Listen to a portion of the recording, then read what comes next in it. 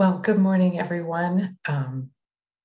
This is the early recognition and management of sepsis in the home healthcare setting. I'll give it just maybe one more minute to see if anyone else joins us today, and then we'll get started. Just a minute or two.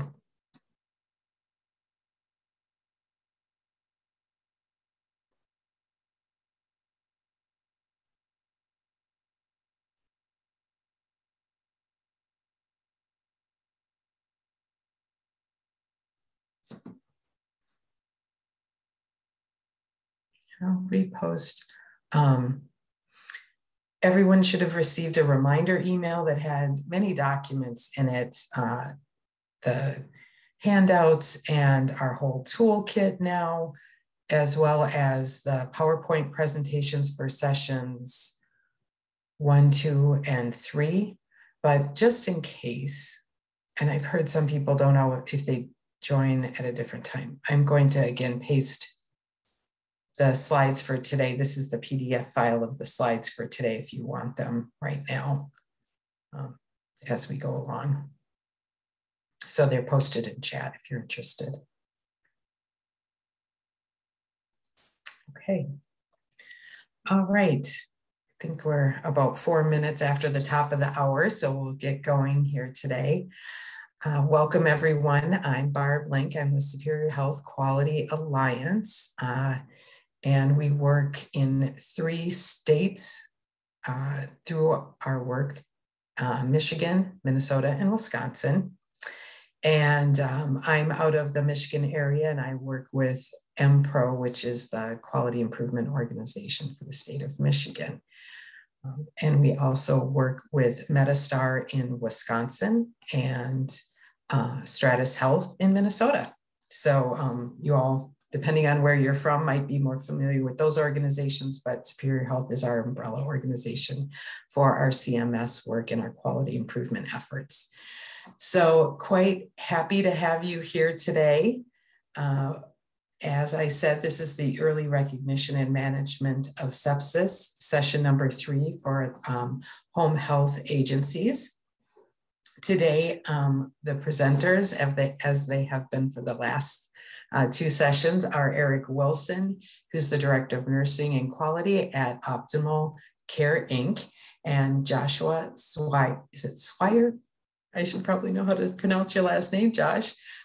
He's the Quality Improvement Advisor for Superior Health, along with me.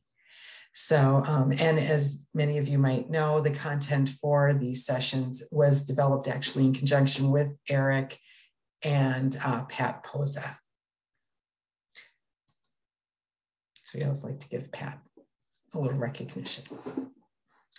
So just to let you know, I think we've talked about this before, but just a quick refresh and overview. I know maybe there might be a new person joining us today in support of another person at an agency. So the program design, it's evidence-based and best practice education and training on the protocols and tools necessary for early recognition and management of sepsis. It's case-based, interactive, and integrated team approach with all healthcare professionals at your particular setting. It includes home health agencies and discharging facilities. It utilizes performance improvement plan methodology, and it includes required data collection over the period of improvement of the project and beyond. And it also includes tracking and trending that data.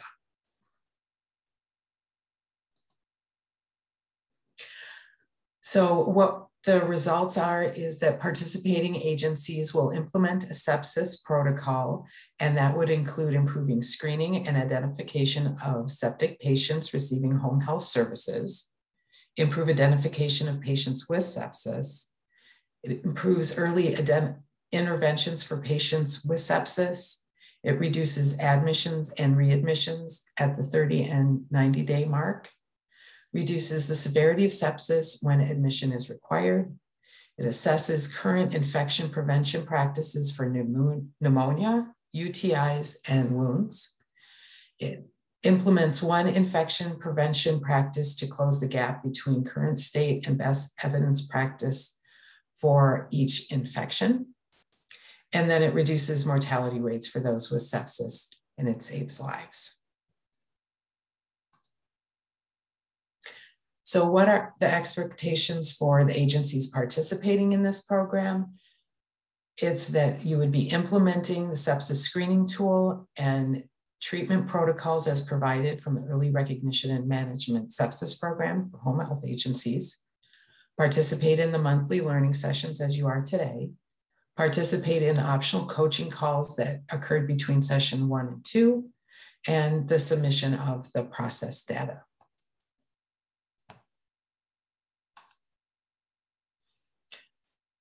So we had the pre-work that happened before the session started, and that was to watch the videos that were sent out to you, and then attend the 3 virtual 90-minute sessions. They're in consecutive months. This is session number 3.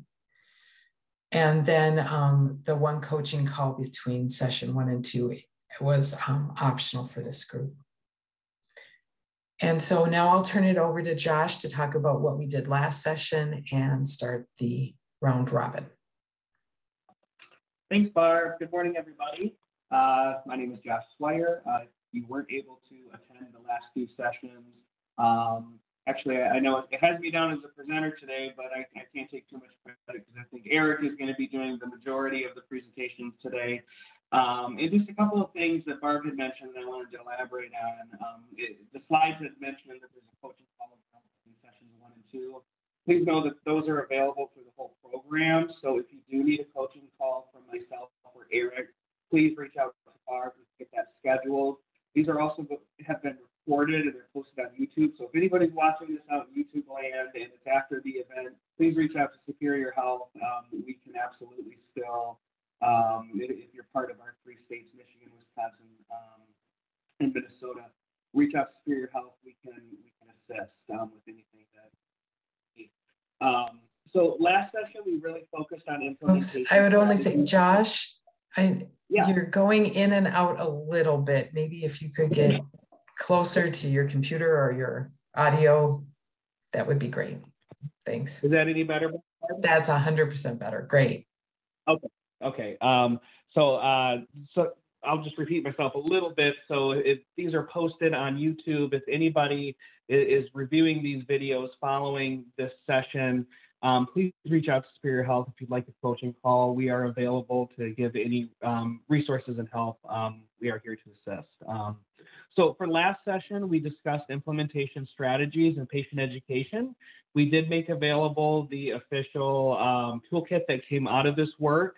And in that toolkit, it has all of these slides. It has the action plan. It has your meeting agenda. It really has set you up to be able to take this toolkit and hopefully run with it in your organization. It also includes that patient education, the stoplight toolkit that you can go ahead and feel free to brand. All over that stoplight toolkit, it says, insert logo here, insert agency name here. But, the whole point of this program was really to provide you with the education and the tools so that you can implement this in your program. And although it will require you to get medical staff buy-in, training your staff, the majority of these resources have been provided for you. We also reviewed the sepsis screening audit tool. That is a Excel document and then has been created to integrate directly into your QAPI activities. On a previous slide, Barb had mentioned that you can submit process data. Again, that's optional. Again, we're here to help with any of your QAPI activities regarding sepsis. So let's say that in the coming months, you abstract 20 or 25 charts a month, and you would like some assistance in kind of monitoring trends over a quarter or over 6 months. We are here to help. We can help with kind of making that pretty and putting it into your QAPI or your accreditation book. Next slide, please. So for today's session, we're going to review homework. And really the bulk of today, we're going to be discussing infection prevention and strategies for pneumonia, urinary tract infection, and best practices around wounds. Next slide, please. Okay, so we'll go right into a round robin. I know we don't have, well, let's see, we have 1, 2, 3, 4. We have 5 participants, 6 participants on the call today. So no need to go out into breakout sessions, I don't think. We can just kind of open up the floor. Really, I know we don't have a copy of the action plan on here, but I can go through them. As I discussed, really the first steps was getting buy-in from your staff and your medical staff. So getting your team together, talking about the process, getting buy-in, talking to either your medical director, associate medical director, or your physician leader, and getting buy-in on why screening and early intervention is appropriate. And then really defining and developing that screening tool and process. And again, that screening tool is available in the toolkit that we sent out. So really, and those are based on best practices. So can they be altered to meet your needs? Yes. I don't know what, like clinical indicators wouldn't need to be altered. Really, it's kind of created as a plug and play. Just put your logo in, get your staff buy-in, test it in a small tested change on, 5 to 6 patients, see how it works, and just kind of learn from it. And then once you've defined your frequency of your screening process, which best practices recommends at start of care, with every visit, and then with really every change of condition visit, you define content for who will receive the education, and you develop that to also include patient and family education processes. So again, we have that all created for you. It's the Stoplight tool, and that's available for you to print out, and you can put that in all of your admission packets if you'd like. It's got a lot of great tools for patient and family education on when to call the nurse, when to call the agency, versus maybe when to activate EMS. And then really 4 through 6 really focused on also evaluating the screening audit. So Eric had presented that screening audit tool in our last session. He went through a few examples of how to do a chart abstraction and kind of the value of that. So hopefully you were able to at least review that. You have that saved. So I just kind of want to open up the floor. Has anybody been able to implement? I know it says steps 4 through 6, and we're here in Michigan, and Michigan's number 2 right now with COVID cases, and we're at bed capacity again. So completely understand that sometimes some of these quality activities may not be the number 1 priority, especially with all the staffing difficulties we have. So really, this isn't a time to say what haven't we done? It's more so, what have you done? Have we had conversations? Have we talked about implementing this? And it's okay if we ran into roadblocks. But I just want to open up the floor and kind of get some participant feedback on what we've learned so far.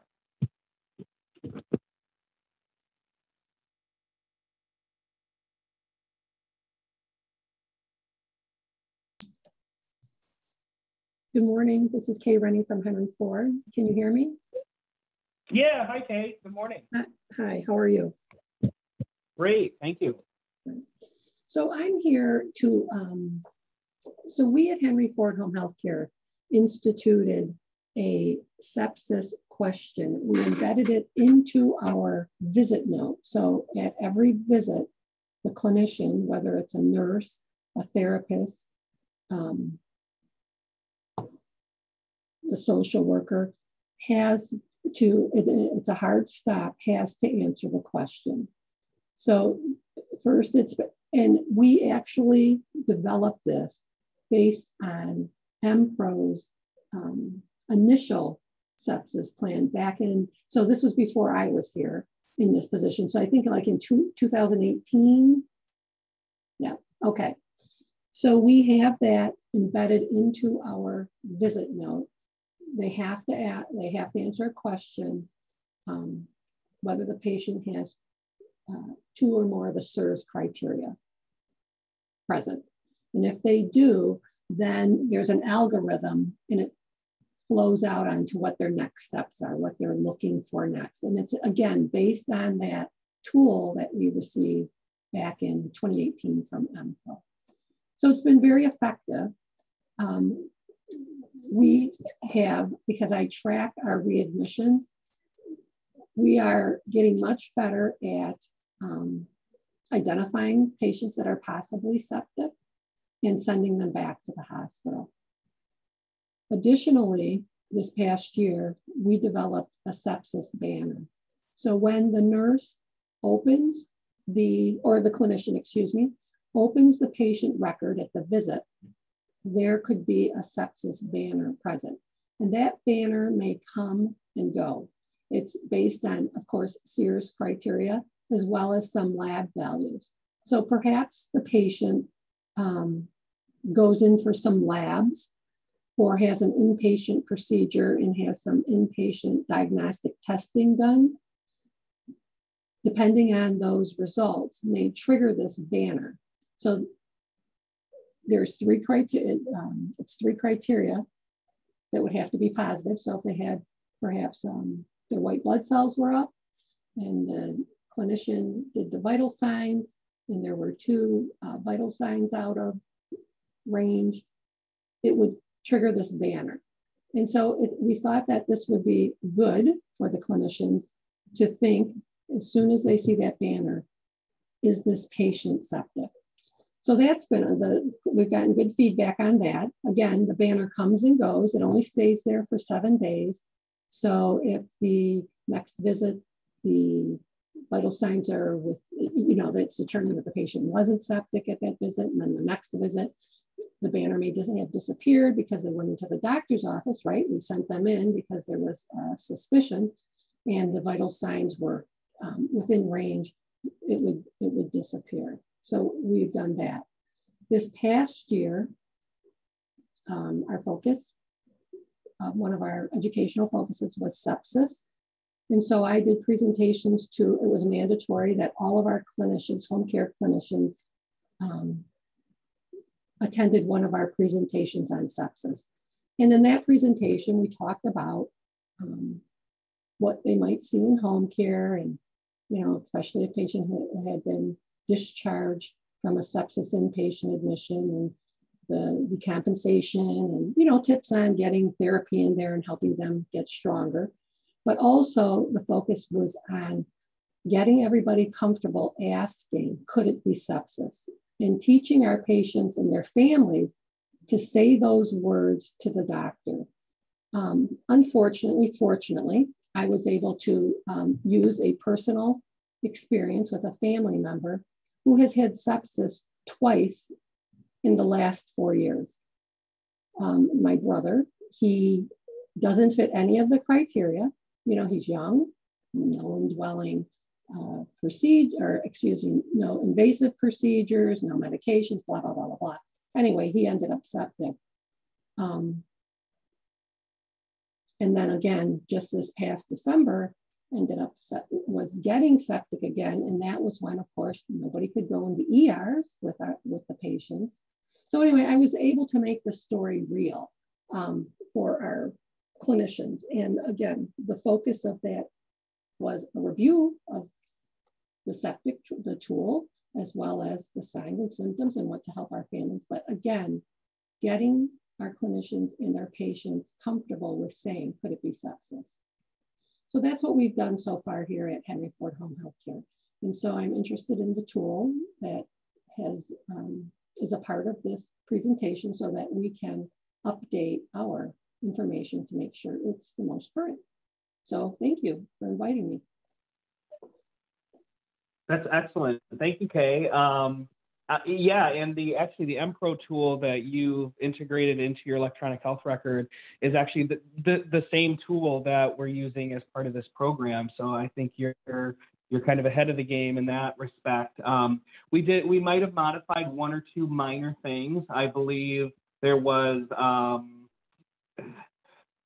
I don't want to say discrepancy, but a fever was defined as like 99 point something, and it's really 100.4. However, in the case of people that integrated the 99 point, let's just say 8 into their EHR, at least it's on a lower threshold. So we just found, there might be a little bit of a higher, false alerts, but at least it's not on the higher threshold, right? So that's excellent. It sounds like you have some clinical indicators and some visuals in your EHR built to flag clinical staff. Hey, somebody is flagging for sepsis and it stays there for 7 days. So that's excellent.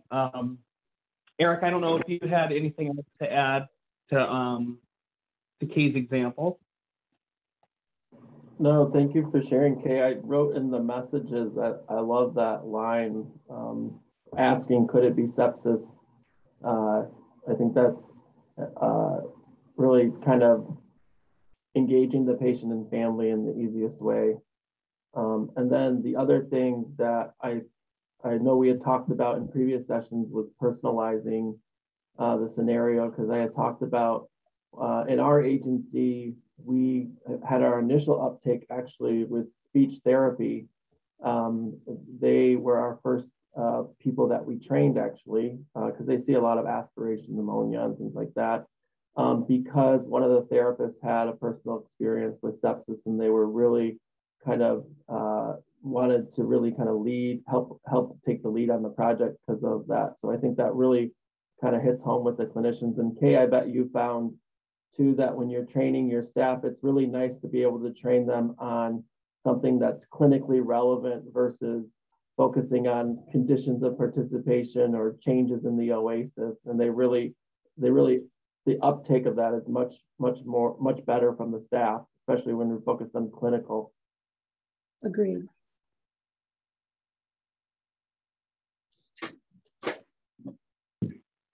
All right, excellent. Anybody else? It doesn't matter where you are, in your journey on helping to identify sepsis. It could be, you just started the conversations, but we're excited to hear from you. So anybody else want to give their perspective?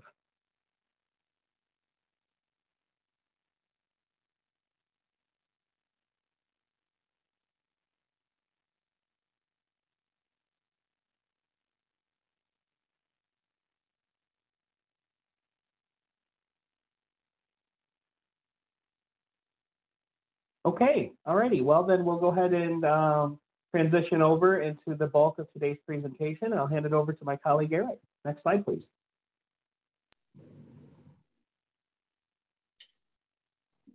Thank you, Josh.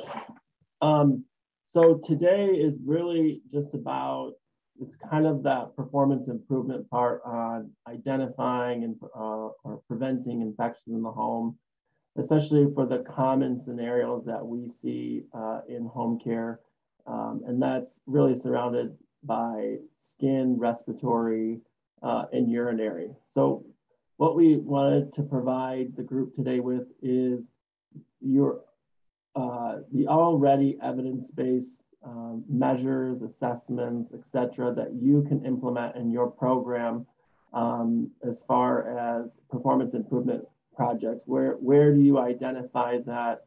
What we do is we take where is our highest hospitalization related patients in relation to infection, and then we take those patients and we build a performance improvement plan. So in our agency, 3 years ago, we had our highest related hospitalizations specific to respiratory related infections. And so we built a performance improvement plan around that, where our ongoing surveillance and monitoring was done through sepsis screening, but we also implemented specific toolkits and clinical collaboration interventions in the field that the clinicians perform to help reduce that risk. And so that's kind of, from a QAPI standpoint, that's kind of how we tied everything together and using the best evidence-based practices out there.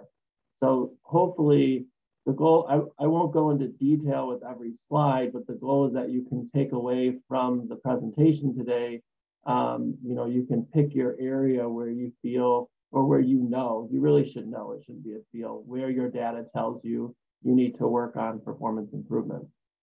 So I know for home health and hospice agencies right now, the focus from CMS is performance improvement. Your performance improvement is focused on COVID-19 outcomes. And so, but there's a lot that you can take from the respiratory section that flows over. But if you have other identified needs, there's nothing that says you can't work on other performance improvement projects as well. So, and I think, Barb, do I have the ability just to move the slides, or I gotta ask? Okay, thank you. So first we'll talk about just wound infection. Part of this presentation too is to, we want to be cognizant of antimicrobial stewardship as well. So, not using antibiotics when we don't need to. I think that could be a whole nother MPro 4-session. We won't go there right now, but everyone knows it's a big talk. And so when we look at wounds, really we're looking at the levels of bioburden and helping the clinical staff who's evaluating the wounds understand what that level means and what the treatment options are based on the different levels of bioburden.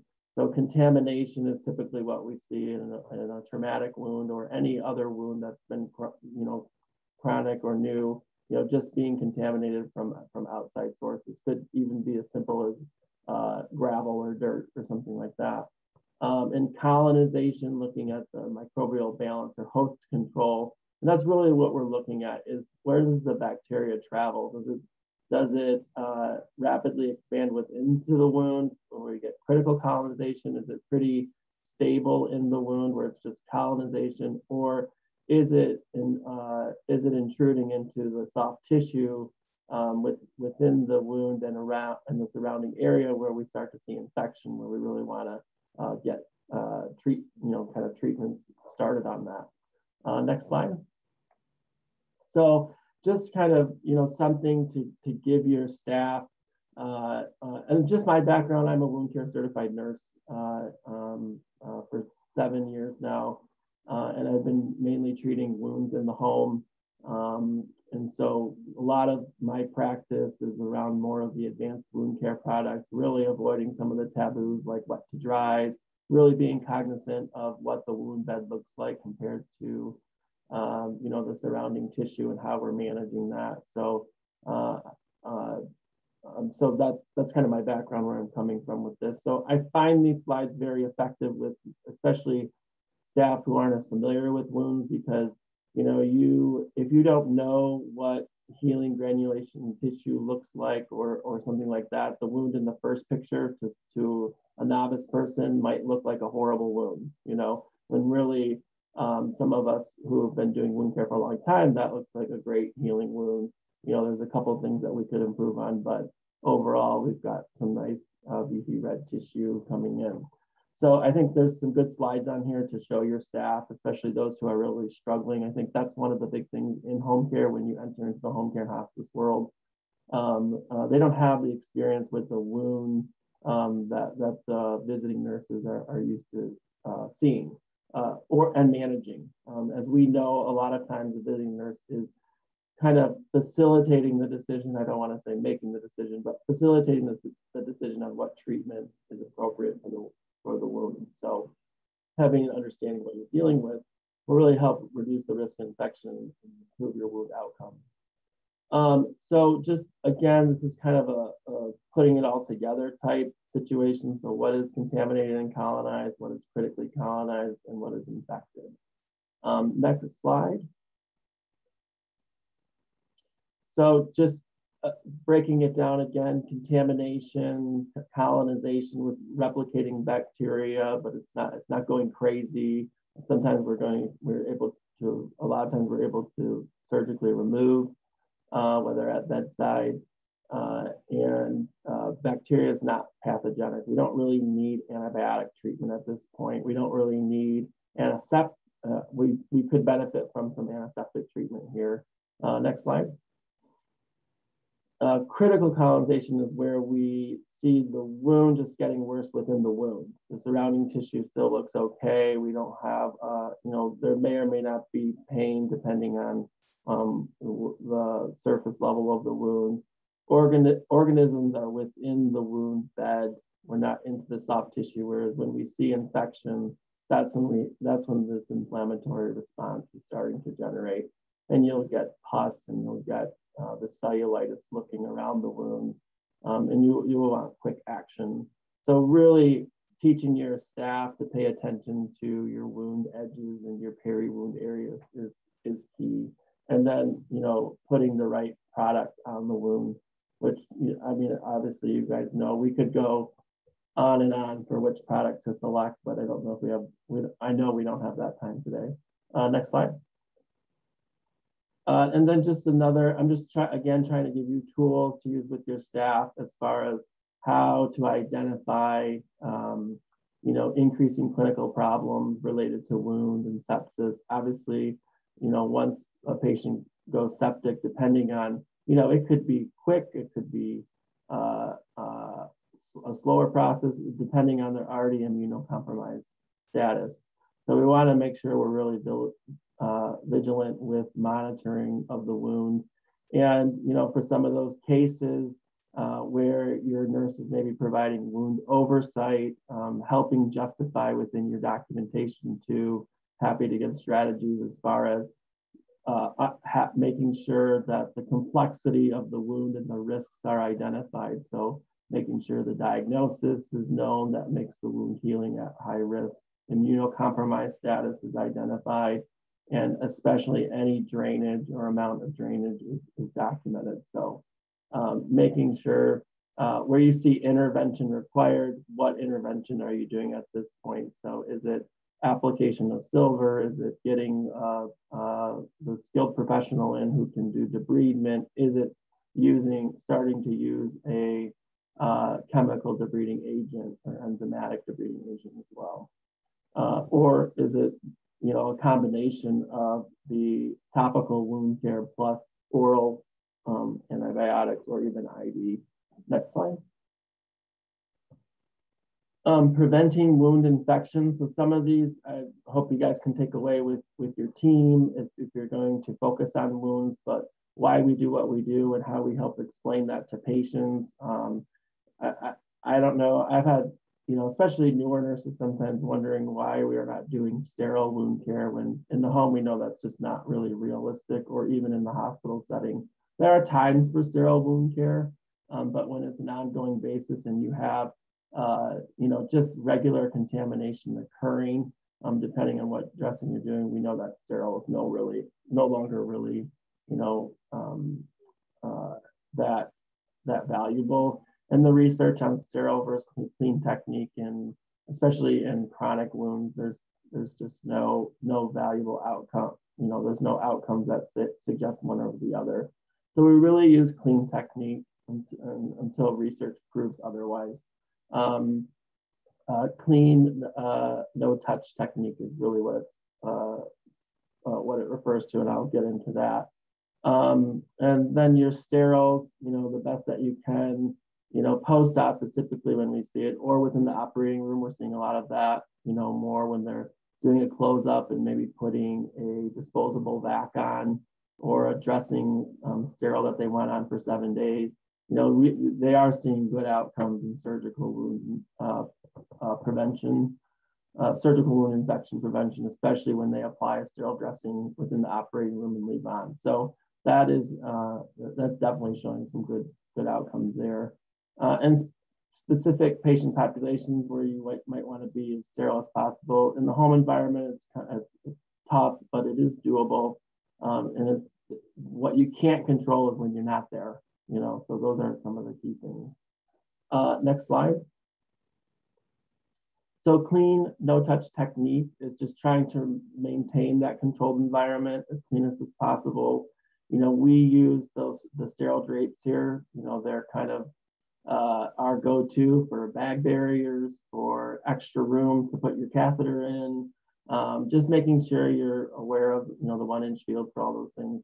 But, you know, we just stock up on them. They can be a little bit costly, but it's worth it in the end. And it just provides, you know, you're not walking into the home watching the clinician do wound care and placing supplies on top of a newspaper or on top of a permeable, you know, paper towel or something like that. So, you know, that's one you know, not super costly, but does have some cost to it, but it does, you know, really make a difference in kind of how you're working in the field. Using sterile primary and sterile secondary dressings, I recommend this. We used to like order Curlex in bulk, but not anymore. When you do the cost comparison too, it's not that significant. So, you know, we order everything in individuals to make sure that we're, that they're just not exposed in their package. Cotton tip applicators, versus using your gloved finger.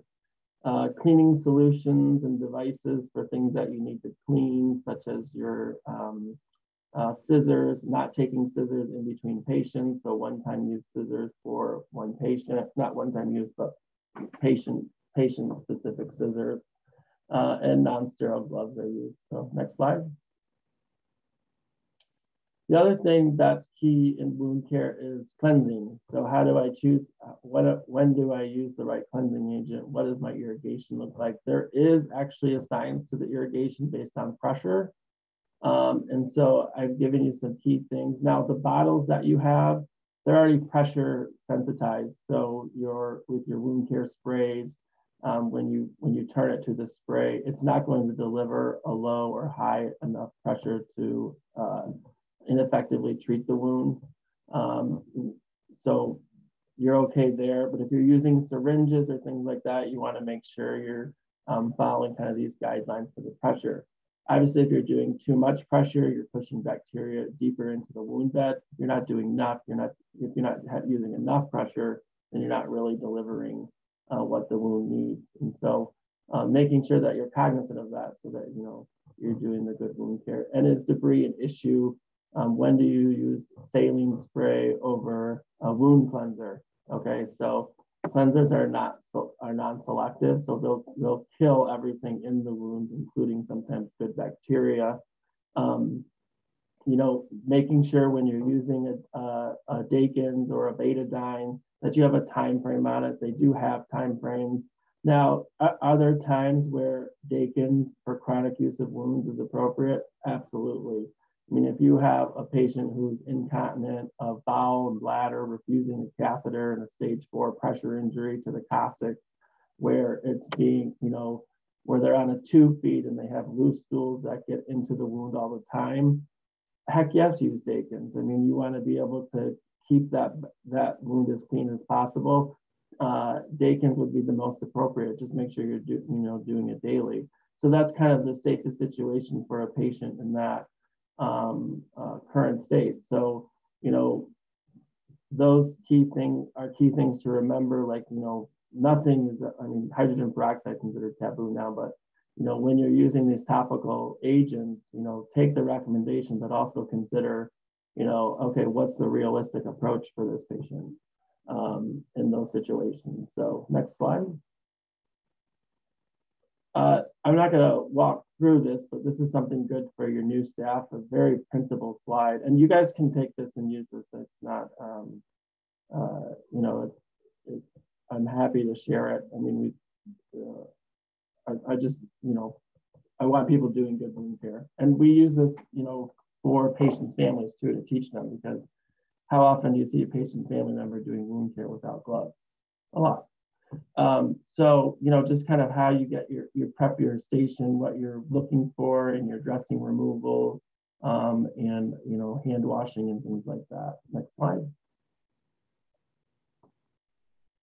Just a continuation. So what's your wound care assessment look like? Making sure, one thing about wounds is the measurements. Yeah, I mean, you're going to have clinician discrepancy from person to person, especially when you're measuring down to the 3.4, 3.5. It's just based on their vision. Where are they setting the measuring tape? Look for obvious discrepancies. Make sure you have a consistent training of what length and width is. Remember, length is based on anatomical position as well. So length is head to toe, width is side to side. So sometimes when you're looking at a heel and doing the best you can to get there, you might mix up your length and widths. So making sure that those are consistent and the clinicians are thinking about those things.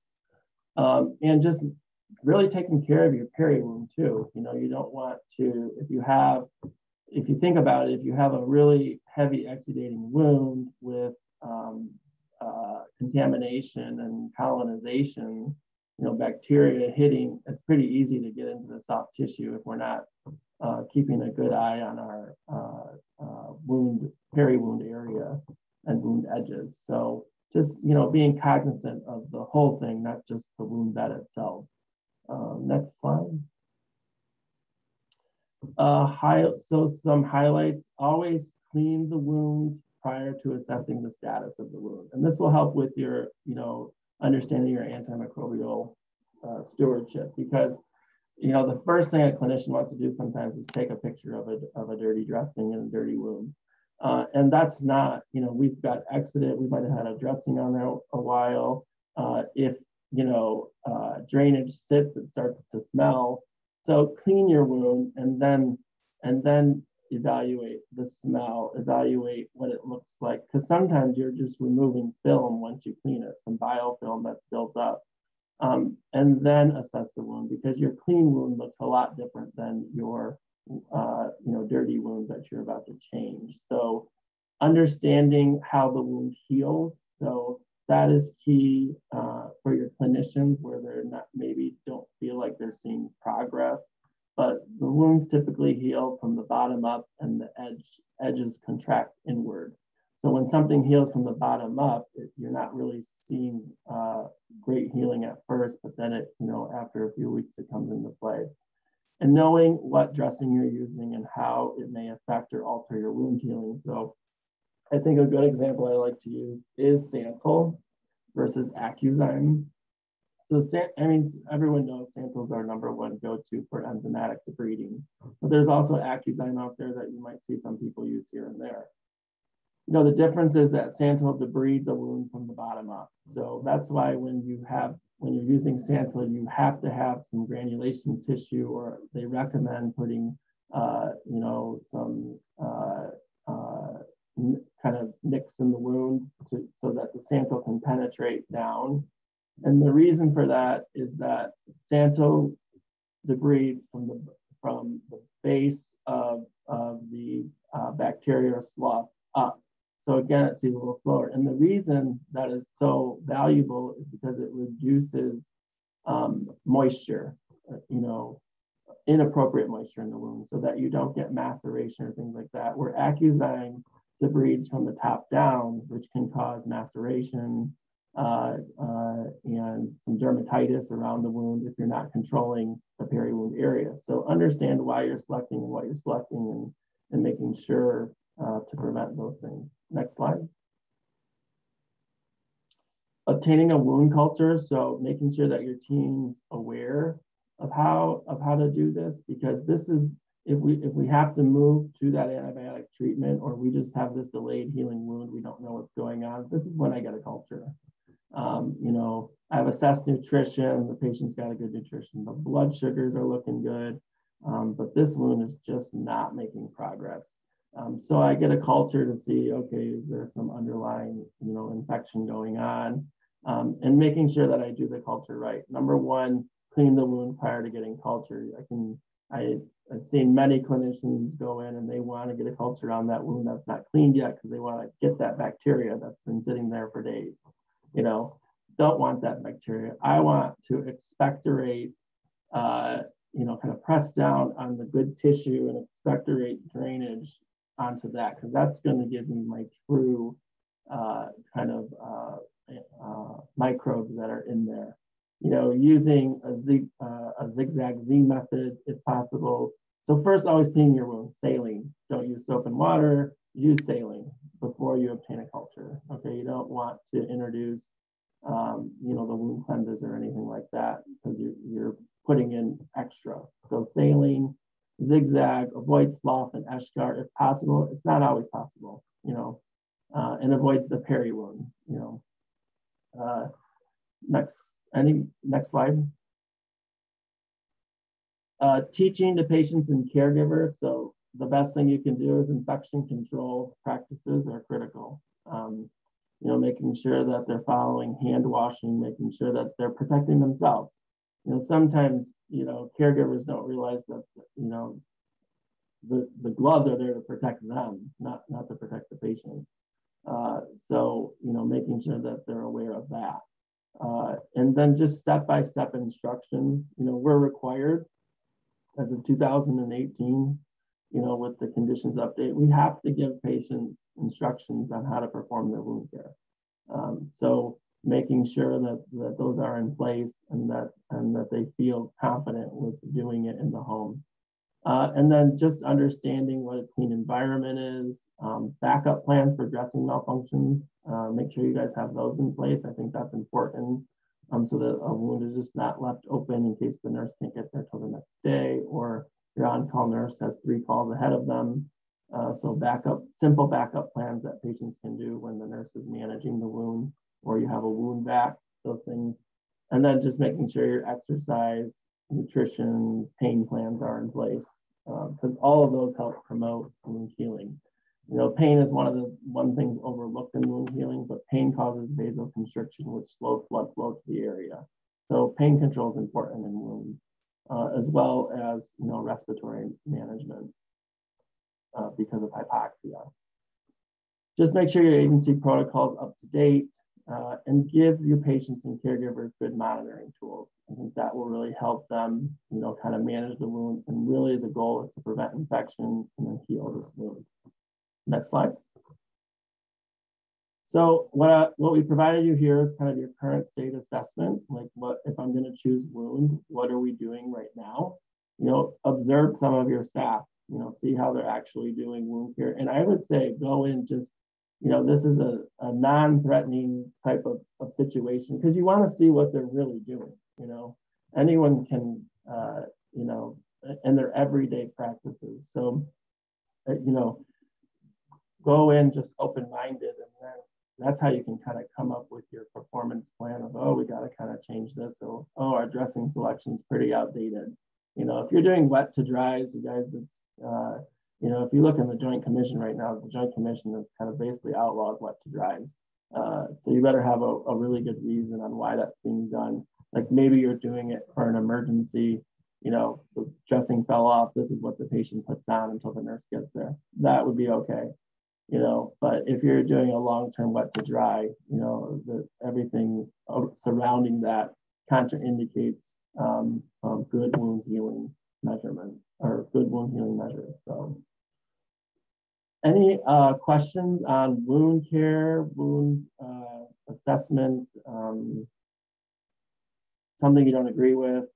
A lot of it's taken from the updated clinical practices. So how, or something in the home that you're concerned about, you know, if you've worked in the home environment, you just know it's not always, you don't have the tray tables and you don't have the, you know, bed positioning that you always want. And sometimes you don't have someone to help you either. You know, when you're wrapping a lymphedema leg and there's no one there to help lift the leg, it can get a little bit difficult. So those types of things. But if you have questions, though, you can always email me too. Next slide.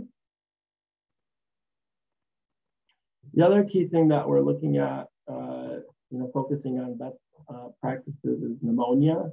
And so, next slide. You're going to see some overlap in here between kind of nursing home, long-term care, and home health, but really defining pneumonia, identifying the risk factors, identifying signs and symptoms, and reviewing prevention strategies. I think it's key that your clinicians and your physicians that you're working with know and understand that you can order x-rays in the home. You know, we can, and most of the x-ray, especially in Michigan, our area, for a chest x-ray are considered stat, and they'll typically get there the same day. So understanding that those are options before always having to send the patient out, you know, because there's a lot of pneumonias that we can treat in the home and be successful with. And obviously, added on top of this, if we have new respiratory signs and symptoms, we want to make sure we're doing our COVID test on them if we have the capabilities. Next slide. So pneumonia, leading cause of death due to infectious disease in the United States, the 6th leading cause, age over 65. I mean, it's high readmission, 20% within 30 days. And trajectory of morbidity and mortality doesn't look great, you know, within the year, especially add on top of that comorbid conditions. So, you know, pneumonia is really tough to kick for people who are already immunocompromised and elderly and have multiple medical conditions. So, this is where good infection prevention and control comes into place, and good monitoring. So your sepsis screens, at our agency, the condition of participation requirement in infection prevention and control is that the agency has ongoing surveillance for patients at risk or for those patients who have infection. So how do you engage your staff in regular surveillance? You do sepsis screening. I mean, that's pretty easy box to tick. And I don't think anyone's going to, anyone's going to fight you on that. I think will be above and beyond, to be honest. Next slide. In pneumonia infections in one or both lungs, lobar, segmental, bronchi, there's over 30 different causes, can be serious, fatal. We know all of this. One thing that we recommend, obviously, as part of prevention, and this could even be part of your performance improvement project. I mean, remember, it doesn't have to be crazy extensive, but maybe you have really low influenza, pneumococcal, COVID-19 vaccine rates in your patients, and your goal is to get those vaccine rates up. Or even looking at your staff. So how am I implementing a COVID-19 performance improvement project that impacts my staff as well as my patients, is looking at how do I get my team vaccinated? What are those things? So,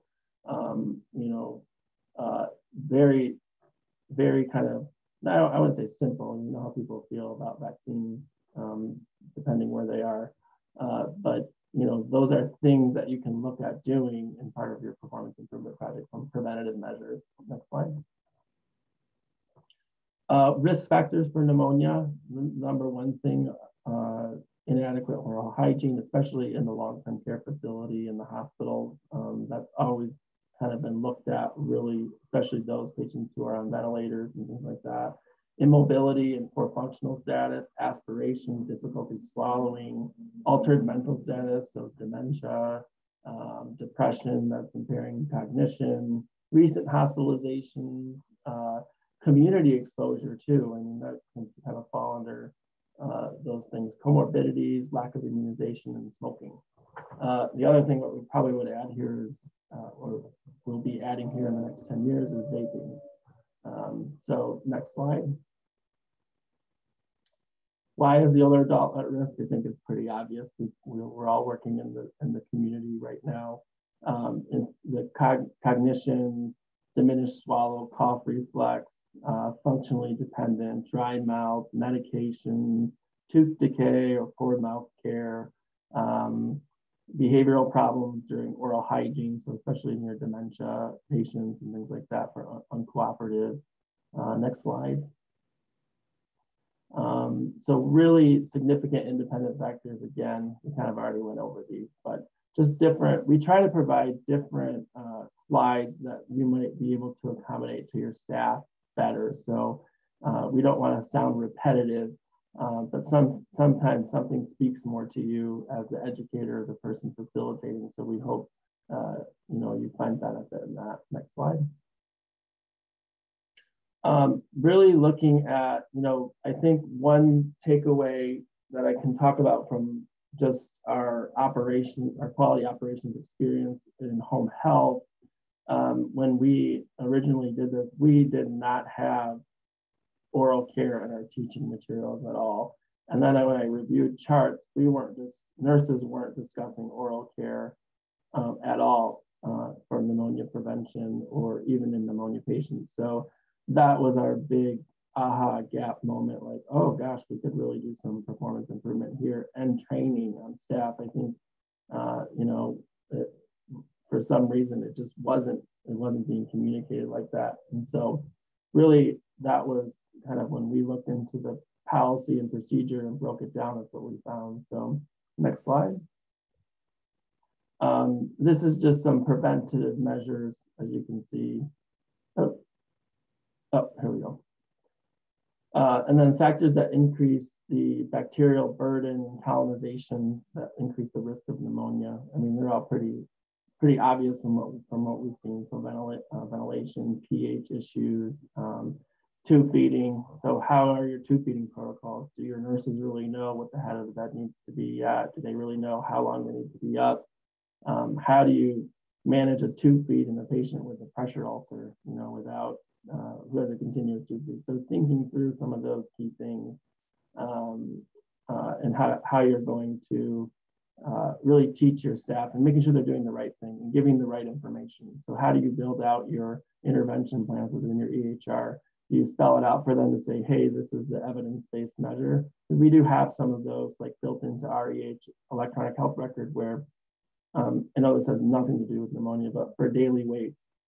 So for a person who can do a daily weight, making sure that it's the intervention is spelled out for the clinician to say, you will say exactly this because this is the best evidence-based measure to do it. So we want to make sure that the consistency is there. Next slide. These are just some studies that you guys can review. It's just looking at how good oral care, can really improve the risk reduction factors for pneumonia. Next slide.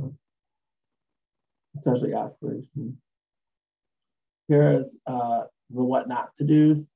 Again, some of the what these really do is they dry out the mouth. And so when these not to do's, when they dry out the mouth, it just increases that risk for the colonization. And there's nothing, the reduction in saliva and things like that. Next slide. Just more studies that you can take with you. Next slide. Next slide. It's just how oral care improve.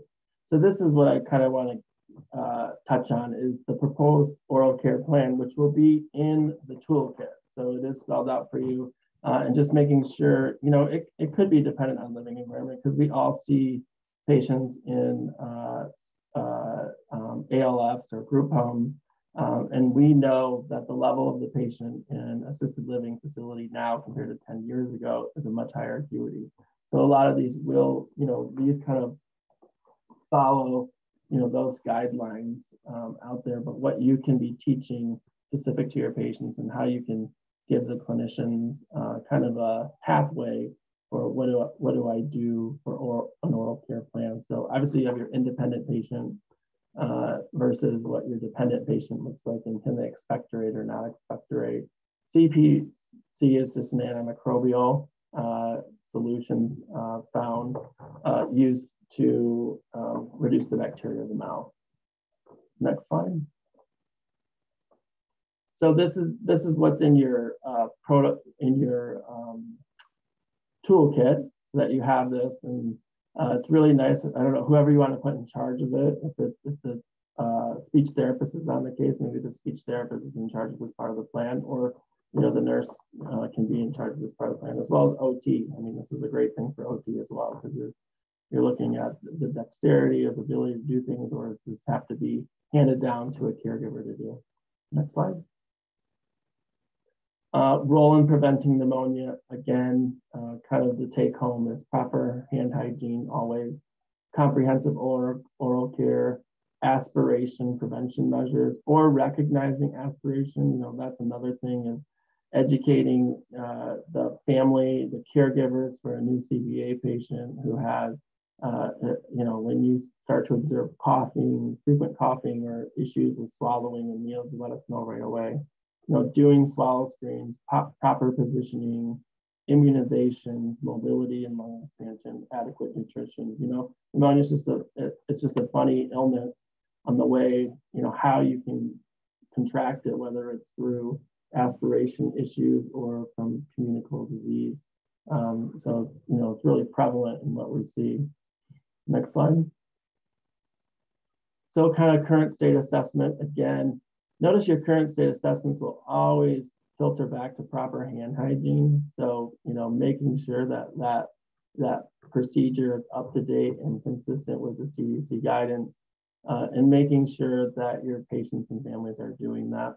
I know for surveys, that is obviously they're always looking at that, but they're specifically looking at that this year, infection prevention and control issues. So making sure that you got comprehensive plans in place there. So oral care, preventing aspiration, again, that's, you know, when do I report, when or what do I report as the caregiver? And then how are you training the clinicians as far as, you know, preventing aspiration from a sense of, are they on the right diet? Are they sitting up for the appropriate amount of time? How are you handling cases that are a bit more complicated in the sense of, you know, it's going to be a little bit tougher to prevent aspiration here, specifically, like we talked about, continuous tube feed patient with a pressure injury on the coccyx, you know. Swallow screens, getting speech involved, obviously, you know, whenever there's a concern, I don't hesitate to put speech on, you know, to take it to the next level. Just, you know, better safe than sorry. Lung expansion, so are you doing incentive spirometers? Do you have, does your facility hand out incentive spirometers? Do your nurses carry them in their car as part of their supply so that they can be there at day one? Are we working with the hospital discharge plan to say, hey, make sure the patient's sent home with an incentive spirometer? So all these different things that you can do as part of collaboration and get ready. And what does your spirometer, you know, program look like? Do you tell them to just do it once a day? Do you tell them to do it 3 times a day? Do you give them repetitions? All of those things, you know, build your protocol.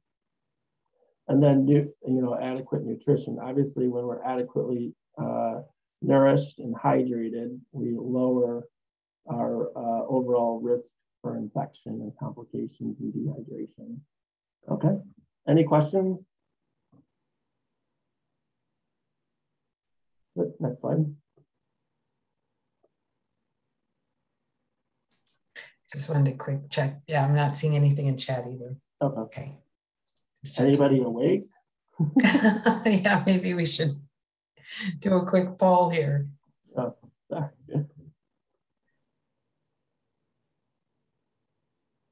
Next slide.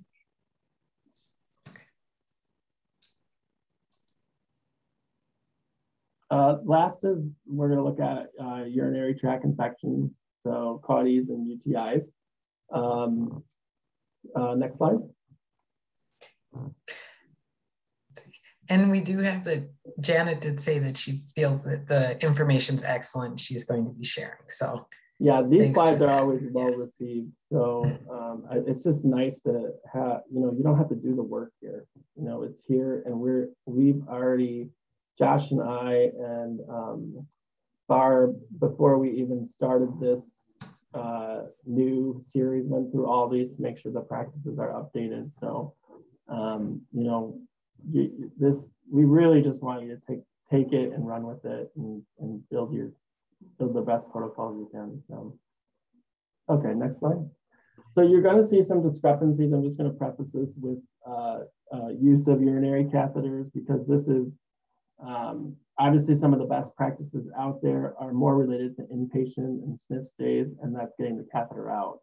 In the home environment, we manage long-term catheters. So, you know, the long-term catheter is going in because the patient's retaining, or they're out, you know, the risk benefit outweighs not having a catheter. So if I keep getting a UTI because I'm retaining, you might as well put a catheter in because I'm at risk for a UTI either way, okay?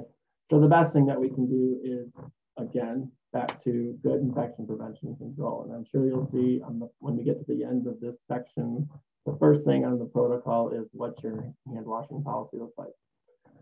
So there might be some, so what you're going to get today is the evidence base. What you do out in the real world might be a little bit different, because, you know, once you're in the home, the patient has a different control aspect over how they want to manage their catheter. So, and I'll kind of get into, I think a good example, I have a personal patient example of a male patient who, obviously in the home, sometimes we encourage them to switch to, you know, leg bag during the day, night bag, you know, drainage bag at night, because, you know, they produce a little bit more urine at night. And if they have the leg bag on, it kind of backs up and they feel full and whatnot.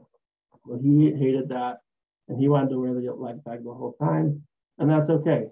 To be honest, the guy, he never exchanged, and he never got a CAUTI either. So, I mean, would it be the recommendation? Probably not, but did it work for him? Yes.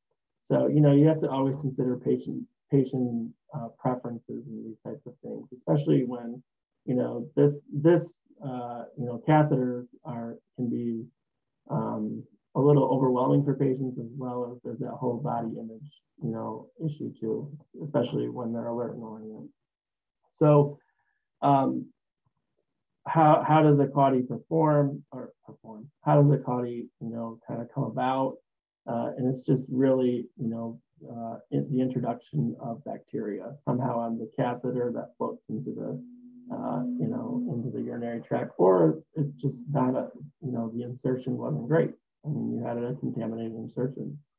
So you also have patients though who have chronic catheters who have what's kind of colonized bacteria in their bladder, where we don't ever treat them unless they're symptomatic. Whenever you run a urine on them, you're going to get the bacteria that comes back. They're going to have a positive UTI. But if they're not symptomatic or anything, we're going to be good stewards and just make sure we're continuing with good peri care, good catheter care, and good hydration. All right, next slide. So this is just disrupting the life cycle of the urinary catheter. So we want to prevent unnecessary and improper placement. Kind of in the home environment, we don't really use catheters unless they're chronic catheters, except for where I think catheters are underutilized is when you have a pressure ulcer in an incontinent patient. So if you have a pressure ulcer that's not getting better or worsening, you want to have that catheter discussion as a temporary relief of the skin. Or if you have really severe IAD, because that's painful for patients and the skin just needs a break. So, the hard part is getting the patient and family on board to try the catheter, but, getting the skin healed, it can be really help reduce pain as well. So maintaining awareness of proper care of catheters, prompt removal when they're no longer necessary, and, having the right equipment, as far as, or being able to organize, a bladder scan or something like that to prevent having to straight cath or something. And then, which again goes to preventing catheter replacement. So prepping patients too, because, they do come home with catheters where they plan to follow up with urology to be removed. What is, making sure that they're aware of, after X amount of hours, you need to call, do these things to try to avoid all of those extra things. Next slide. So medical indications of urinary retention, wounds, prolonged immobilization, and end-of-life comfort. So inappropriate use is just to manage incontinence, unless the incontinence is causing or worsening wounds, infections, things like that. And then just because they're immobile, it doesn't necessarily mean they need a catheter. Now, it could be, that could differ in the home environment because, they might not have someone to help them, Next slide.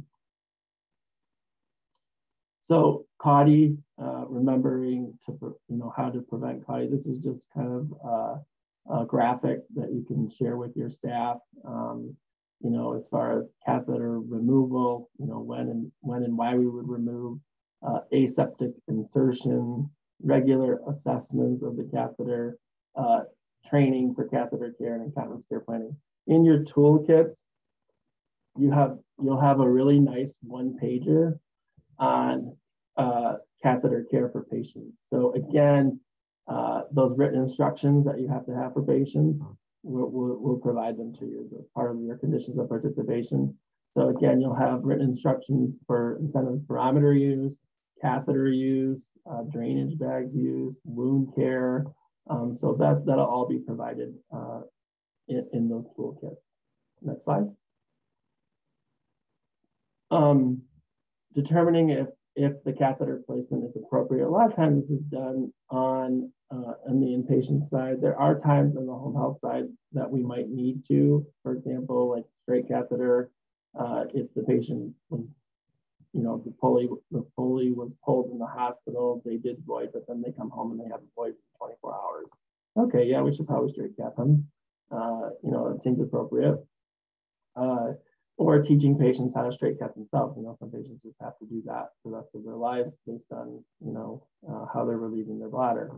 And then just making sure they have access to those. So is not putting a catheter in when we can resolve something with having a bedside urinal or having a bedside commode and things like that. Next slide. Just different external catheters for male patients, so condom caths. Next slide. Most common problems with them, number one, they're sticky, so they're uncomfortable to pull off. Skin irritation, maceration, they can just fall off too. If there's retraction, they can cut off circulation as well. But, in a short term, kind of solution or something like that, they're not a bad option. Next slide. There's a hydrocolloid alternative. I've never used this personally. It's a wafer that adheres to the skin, just like a hydrocolloid dressing. And it would act, obviously it says as a skin protectant because it's hydrocolloid, so you don't have anything touching. I know in the past, so, with my personal use of a hydrocolloid, they don't always necessarily stand up to fluids that great, but sometimes they do. But the next slide. And this is just shows kind of a before and after how hospital was able to reduce their use of indwelling Foley catheters without any bad outcomes related, from Foley catheter use to the external device for the hydrocolloid. So, it is an option. I've never ordered it. On the home care side, I don't know. I know Kay's on the call. I don't know if Henry Ford orders it or not, or if anyone's had experience with it, but personally I have not, but I just want to throw it out there for an option. Next slide.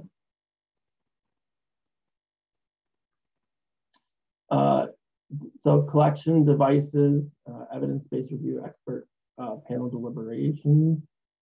So how you incorporate the use of external devices. This is just kind of a bundled look at a protocol. So you can kind of dive into this to see, does this work for our agencies, as far as preventing or requiring the use of a catheter, when would we use it appropriately versus not. Remember, you have to kind of have, in the home, you have to kind of have a trained caregiver who's comfortable putting this on, who's comfortable monitoring it, things like that, which, some will be very and some will not. So you kind of got to weigh, in the home environment, kind of weigh what and who you're working with, being realistic. Next slide. So again, urinary catheter checklist, as I predicted, hand hygiene is first. We want to be aseptic as possible, sterile as possible when inserting the catheter, whether it's in the home or in the inpatient environment. You really should, I know there's, privacy of the patient, things like that, but if you have a patient who's willing to be observed for a catheter insertion, hopefully your nurses can kind of check off, because you just want to make sure, what do you do when you break the sterile field, making sure that you have good supplies, because breaking sterile field does happen. Patients, this is, again, we don't have the tray table. We don't always have the tray tables or the right, places to put things. So patients move, things get contaminated. Making sure that you have appropriate supplies so you can close it up and start over. The last thing you want to do is knowingly contaminate, someone with your insertion. So next slide. The do's and don'ts of indwelling catheters. So pericare, again, that'll be on your teaching sheets. Preventing kinking and tubing, so just troubleshooting. One thing I always ask patients is start at the bottom and work your way up. Do you have any kinks? Is anything cutting it off? Are you laying on, is your mom laying on the catheter weird? So turn and position and things like that. You keeping as close to them as possible when you can, but obviously in the home environment it's a little different, because we know patients really like leg bags during the day and drainage bags at night. Replacing the catheter, so what is your frequency for that? And then obtaining urine samples. Remember, I don't really think it's great practice to obtain a urine sample or from a catheter that's already been, if you've already taken, it's been in a while, or you switched from leg to night bag, probably best practice is to insert a new catheter and obtain a urine sample from that. So, if you really want to get an accurate sample, you do see nurses kind of pull off the bag, even in the home environment, which just is not going to give you a quality sample. Next slide. The don'ts. So this is where you'll probably see a little bit of difference of what they do in the home, and that's the first one. Don't change the catheters or drainage bag at routine fixed intervals. We do that. We just do it because it's a patient preference thing. And so, it's like I said, a lot of these home patients who already have chronic catheters, they already have a lot of colonization as well. So really teaching them how to do it as clean as possible, without, cleaning your ports and your tips, and making sure that, you're touching anything that's being, inserted or changed. Use antiseptics to cleanse the periurethral area. Don't use that. But, just normal showering, we kind of tell them, if you can shower with your catheter in, soap and water, just normal cleaning. And good hand washing, that's key. With the big thing that I don't have on here that we typically see a lot is male catheters. Men with catheters sometimes will get calls for bleeding. A lot of times it's because there's tugging that happens. So we encourage them to drink 3-4 glasses of water, kind of empty the bag to flush it out. And we have pretty good success with that. It's typically because it's been pulled on something, and the bladder is just a sensitive area. So when it's pulled or tugged, then you can kind of see that, the bleeding. We see it more just in our male patients. That could just be specific to, our agency or, all around. Next slide. Just different securement devices. I always recommend using a securement device. Number one, it reduces tug, more comfortable for the patient. And it helps prevent, kind of clogging and twisting and things like that. So that way there's always a good continuous flow going. Next slide. Drainage bag takeaways, always follow the manufacturer's instructions first. That should be at the top of all of your policies. And just make sure you know what manufacturer you're using. Encourage emptying. So the recommendation is every 2 to 4 hours or 3/4 full. Your patients in their home probably, some will go every 8 hours. Some might do it more often, just depending on what they prefer. Stabilize the tubing, which we talked about, keeping the drainage bag below the bladder and off the floor. I always see them on the floor. So that's a key education point.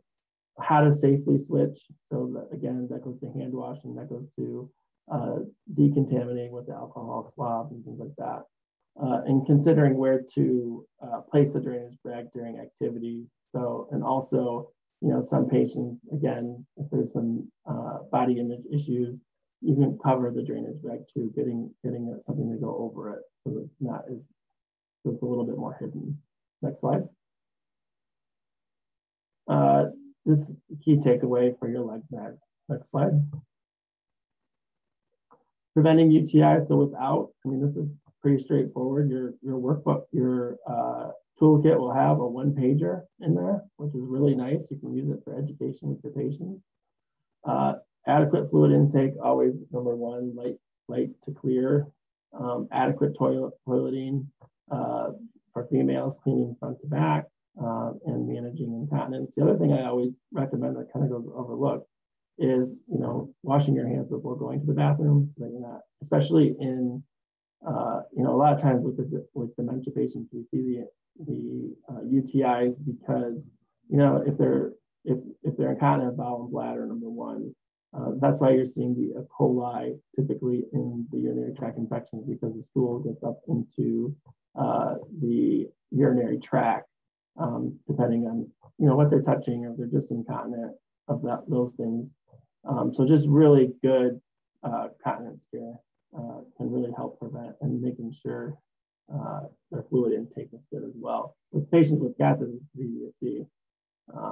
But those without, teaching caregivers how to monitor and what that looks like. Next slide.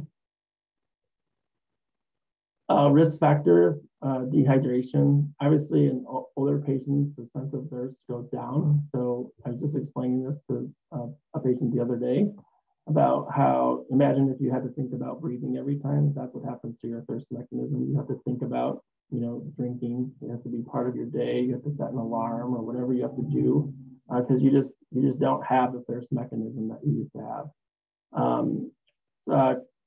Communication problems, functional impairment, cognitive impairment, chronic diseases that limit your fluid intake. That's a really, kind of something you want to observe in your charts and what your nurses are teaching. So, if you have a patient with chronic frequent UTIs, but they have severe heart failure on the fluid restriction, make sure your nurses aren't pushing, what is the safe fluid volume you can be pushing for that patient. So in tying that piece together.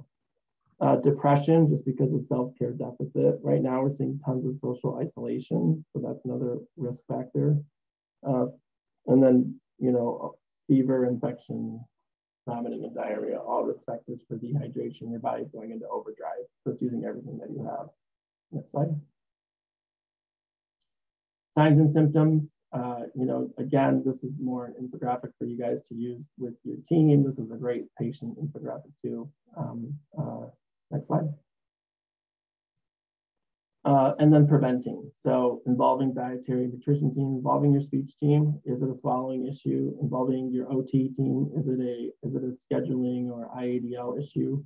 And then again, making sure the physician is aware, what's the plan for safe hydration of the patient? What does that look like?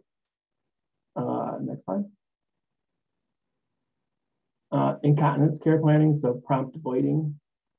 So, especially in retainers or patients who are incontinent, you can still get them up and do some time voiding if you have the ability to do it. Now, in a home environment where it's a family taking care of grandma and they're all really invested, it's probably really easy. An assisted living environment where you have Alzheimer's dementia unit with especially now, say 2 caregivers and 20 residents, not as easy to accomplish. So, we have to consider those things.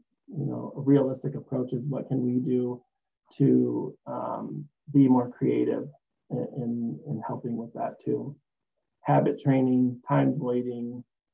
If there's a spasm issue or overactive bladder issue, looking at some of the urological medications, but just being aware of the side effects is urinary retention. And then absorbent pads, for kind of what is, absorbing the urine and things like that, obviously. Next slide. So just your current state assessment on UTIs and CAUTIs, what does it look like? Again, hand washing at the top. How are we doing, with our prevention practices?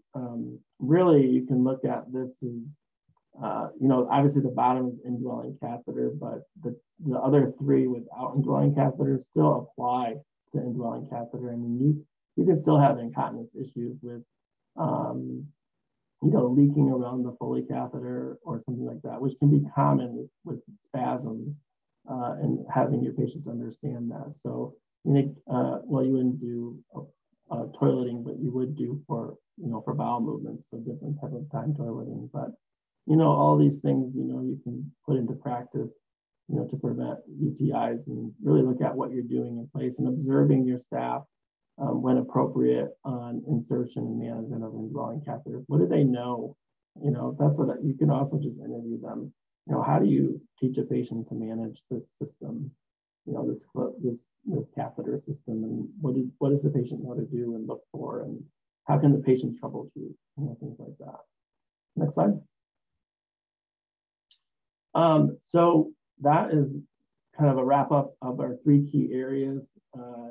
And really the next takeaway, or even if it's just in your planning, if you don't have the ability to do it right now because you're working on your COVID-19 things, understandable.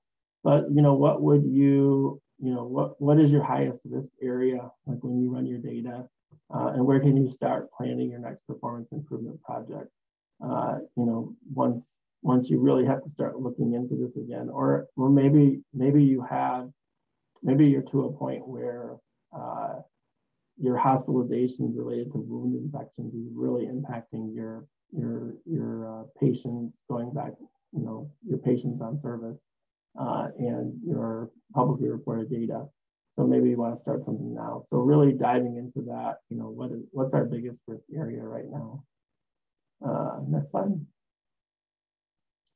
So, we just asked by the next session that you maybe look at your current state assessment or start thinking, or to me, I would even be happy if you looked into your data and say, hey, this is the area we've got to look at.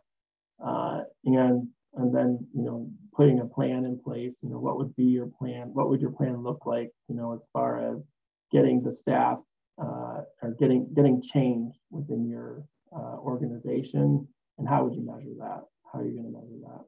So, and then just continue to complete the sepsis screening audits. We really love to hear feedback on what those look like. I think Kay gave some great examples today, so I appreciate that. And then we'll just plan on meeting back here in a month. And I'm open to taking any questions.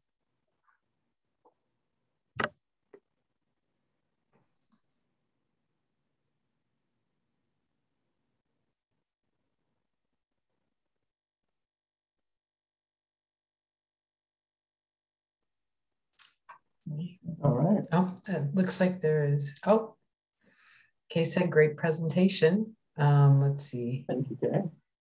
And I'm not sure. Let's see.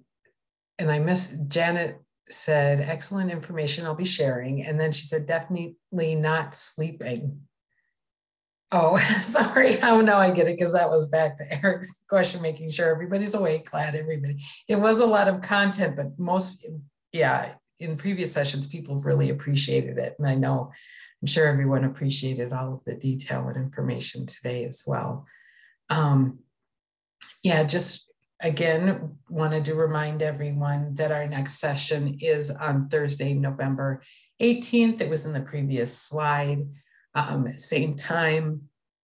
If you don't have the invite, you can always email me, blink@mpro.org, and I can connect you up and get you that link for the last session. Just a few housekeeping things quickly. At the last session, we would like you to take the post-test. We had a pre-test, just sort of a knowledge test about sepsis and infection control. And then the post-test, we'd like you to take at the last session as well. And then also we'll have a brief questionnaire and evaluation that we'd like you to take. And once you take that, then you get a certificate of attendance for these sessions. So that will be our last session for this group. And again, as Eric said, if anyone has any questions in between time, you can always just email me and I can get them to Josh or Eric, and they'll respond as well. Okay, so I guess we're at 11:30 mark. So unless anybody had any pressing things, we'll say goodbye until next time.